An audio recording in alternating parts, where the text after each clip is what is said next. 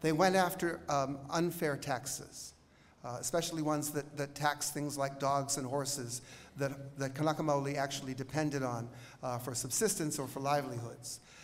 They went after, they were trying to build a new kind of healthcare system into the territory, and they were looking for new ways to help educate Hawaiians and to give them advantages. All of these kinds of measures the governor overturned. He vetoed, and they were not able to overturn those vetoes. When, in 1902, when this is after the 2-year period, they had they were elected in 1900. The Home Rule Party was effectively in control of the legislature for those 2 years. In 1902, they were going in to be re-elected. There's a new election cycle. There was a huge convention of all the home rulers, and in something that just seems so unfortunate, and yet when we think about Hawaiian people, seems so much like us. There were disagreements in the convention over who got to participate. Prince Jonah Kuhio, who had been abroad and had been living away for the previous 4 years, was anxious to be incorporated into the party and to become a party leader. Perhaps he was given promises. No one really knows for sure. But when he was not allowed to become a leader in the party, he walked out, and he took with him practically half the Home Rule delegation because he was a chief. I think about this because in many ways Hawaiians have always been really independent politically as individuals. And thinking of my father and my grandfathers, thinking about the way they dealt with politics, you could never really pin them down. Sometimes they were conservative, sometimes they were very liberal and almost radical, but they always thought for themselves. And I think that those home rulers who walked out of that convention were thinking for themselves. They were thinking, our chief, Kuhio, was, he was stabbed in the back, and we are not going to support a party or any kind of organization that does that to another Hawaiian. So they walked out. And what we know happened with many of those Hawaiians, led by Kuhio, is that they joined the Republican Party in 1902. And the Republicans took control of that legislature, and they didn't let go of control. They didn't lose control of that legislature until 1954. For 50 years, the Republicans held sway here, and what they needed, the Republicans were mostly, it was big money, it was the Big Five, it was plantation interests, it was money interests on Merchant Street. It was money, and it was white people.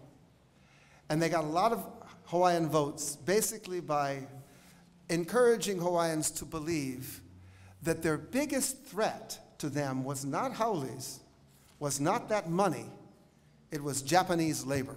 It was Chinese laborers. Japanese and Chinese who were not made citizens in 1900, but whose children born after 1900 would all be citizens. And all of those boys would be able to vote by 1921. At some point, they told Hawaiians, and they said it over and over and over again, you guys are going to lose to the Asians. You're going to lose to the Japanese. They're going to take all of this away from you. They're going to take your place here in the islands, just like the haoles hadn't taken our place. And you need to be afraid of them. You need to be afraid of them, and you need to bind together with us. Sad to say, but understandably, many Hawaiians chose that route. And if you look at the territorial period, you'll see that many Hawaiians were appointed into judgeships. They were police officers. They were politicians, mayors, delegates to Washington, including Kuhio, Jarrett, Houston. Those are all Hawaiians, all Hawaiians. Appointments to, all kinds of county and territorial jobs went first to Hawaiians than to anyone else. And it's this kind of cooperation. In this period, and this is what I really want to talk about, our Hawaiian leaders, social and political leaders, were encouraging Hawaiians to compete. They were encouraging Hawaiians to give up the language, to learn English, to find education, to make sure that they were in the vanguard of people that were being advanced in society, to go for those good jobs, yeah? To get themselves politically well placed. And part of the fear was if they didn't do this, that those places would be taken by Asians. It may be a sad thing to hear, but that was the story of my parents' generation. Competition. Stay ahead of the game. And it's not, you know, and not all Hawaiians responded to that call. Many, many Kanaka Maoli, as Daviana McGregor points out, basically turned their backs on the whole system and said, I don't want to participate.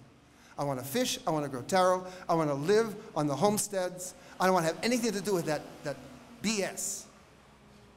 Some Hawaiians participated, many turned their backs on it, and meanwhile, while all of this was going on, you know, the Asians, through labor and through the Democratic Party, did begin to build themselves a very strong, powerful base. And in 1954, they took the legislature. In 1962, they took the governor's office. And it's been that way ever since. I do not think that Hawaiians did bad things in the territory. I think that we behaved according to what we believed was the proper way to strengthen the nation. I think of my father, who was a politician in the 1950s and 1960s, a Republican politician. His feeling was always that, you know, the only way you beat the Haulis is you have to beat them here in politics. You have to get involved. You have to be there. But I also know that many people on my mother's side of the family had nothing to do with Haole society. They thought it was heva. They thought it was unfair. They thought there were things about it. They weren't willing to make those kinds of moral and ethical compromises to participate and to compete on that level. And I tend to think that it was my mother's side that really tended to affect the movement as it exists since then, since the 1950s and 1960s. A movement of people that are really devoted to Hawaiian values and ethics. A movement of people, I'm running out of time, yeah? Movement of people that are devoted to no longer to competition, no longer to competing within this Haole way, but really getting back to our own set of values and our own way of doing things and our own nation.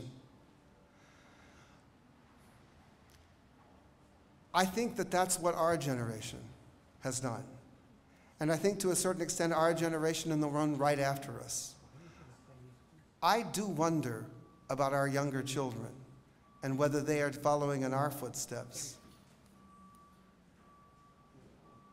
With all that, I think I've come to an end. There is one last thing I wanted to say. I hear there's a lot of discussion and argument about occupation versus colonialism. Make no mistake, legally, it's occupation. The United States invaded a nation state, took our land, took our government, and they are still here. It's an occupation. Socially, economically, it's colonialism. These guys have established themselves as, for many people, the baseline of how we operate.